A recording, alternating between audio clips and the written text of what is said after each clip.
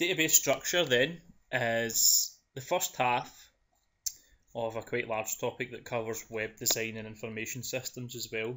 And there's quite a lot that you need to know, as you can see from here. So we'll get started. So you may have done databases in earlier years, hopefully you've done them this year. And the kind of early databases that we certainly will have practiced would have all been flat file databases where everything was entered into one big massive table, which is really silly, and we'll talk about why later on. So we call them flat file databases.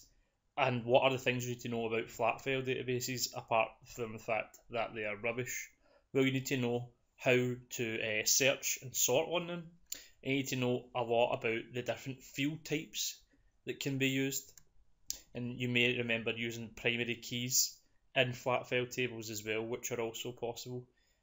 So what the National 5 course has brought in are these new relational linked tables, which have lots of advantages over flat file databases, but you may have found yourself spending a lot more time setting up the structure and setting up the relationships between the different tables.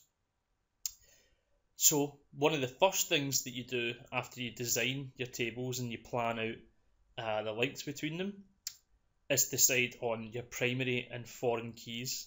Now, a primary key uniquely identifies a record within a table, and a foreign key is what is used to link two tables together.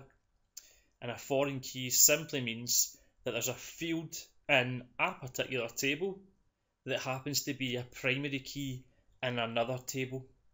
Now, this creates a link between the two tables.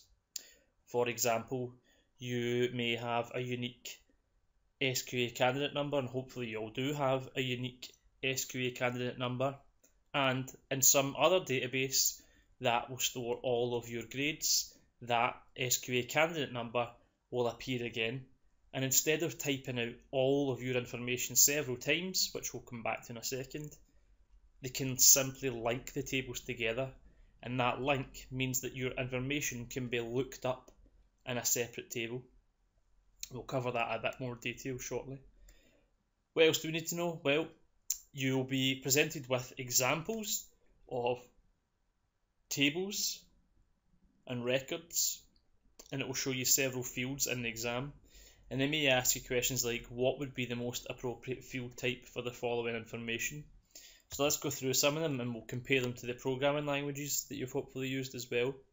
So text, straightforward, we would maybe call this a string in programming, and it can hold a combination of letters, numbers, special characters and spaces. So examples of text are street names, addresses, anything that contains letters and numbers. Email addresses are text for the special characters as well. Number, obviously we all know different types of number fields from programming, but the number field can be customized to store integers and singles and floats and real numbers. Graphic should be straightforward. It holds an image, but it's not the only way of inserting an image into a table. Objects are another way of inserting graphic objects into a table, but again, this object could be loads of different things. It could be an MP3, it could be a graphic file, or several other different things. Calculated, we'll come back to in 1 second. Link is really, again, straightforward. It could be a hyperlink to a website or another file, whatever it happens to be. In Boolean, hopefully you'll all recognise from programming again that stores true or false, so that would be used in a kind of simple manner of whether someone can drive or not. Calculated fields are a little different. Those are fields which contain a formula, and they will perform a calculation on the table based on other fields within a record. Validation, you'll hopefully recognise as well from programming, where you have to ensure that your data is allowable into your program. And there's several different types of validation that you need to be aware of and understand that databases make use of. So there's a few that we need to know here, 4 in total. Presence check, really straightforward. It just checks to make sure that the user has entered data for that field. So for example, signing up for a Facebook account, you would have to enter an email address, you would have to enter a username, but you may not have to enter a mobile phone number in order to sign up. So the presence check would be on a field that you must enter. A restricted choice field would have the creator of the database set up the only pieces of data that they will allow to be entered into that field. And a good example of this is if you've ever ordered pizza from Pizza Hut online, they will usually have a drop down box and it will tell you the different sizes of pizza that are available and the different types and toppings. And that's really good because it saves anybody trying to type in any invalid data because they can't, because the choices there are limited to them. So it's really good and it speeds up data entry and it's a very good, simple, straightforward validation. Field length is where you would need a specific number of characters entered into a field. For example, a phone number has 11 digits, right? However many digits a phone number requires. You would specify that they must enter this exact number of characters. And a range check is the one we should all be really familiar with because we've had to do it in programming. But a good example of a range check are for the months of birth must be between the range of 1 and 12 inclusive. So very straightforward, and again need to be able to explain all of those as well as spot them. And the last wee piece, which goes back to the kind of start that we talked about with relational linked tables.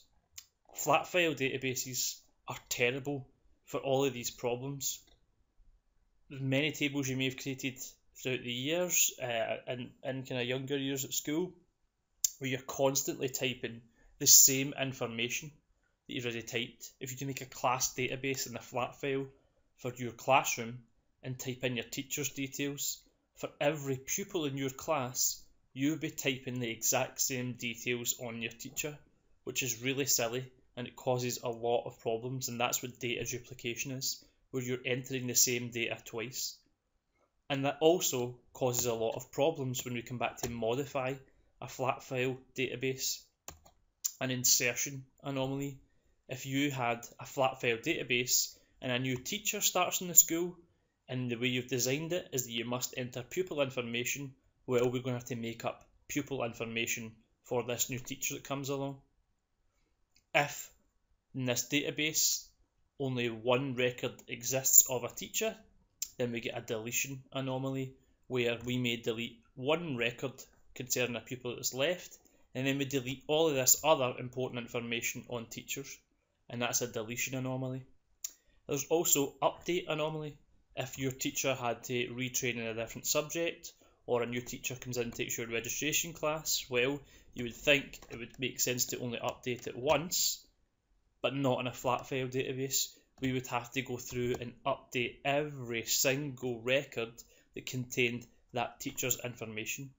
And the great thing about setting up a relational database is it takes away all of these problems. So if we design our relationships between our tables really, really well, and if you come back for higher, you'll see even more about how the relationships are planned and created.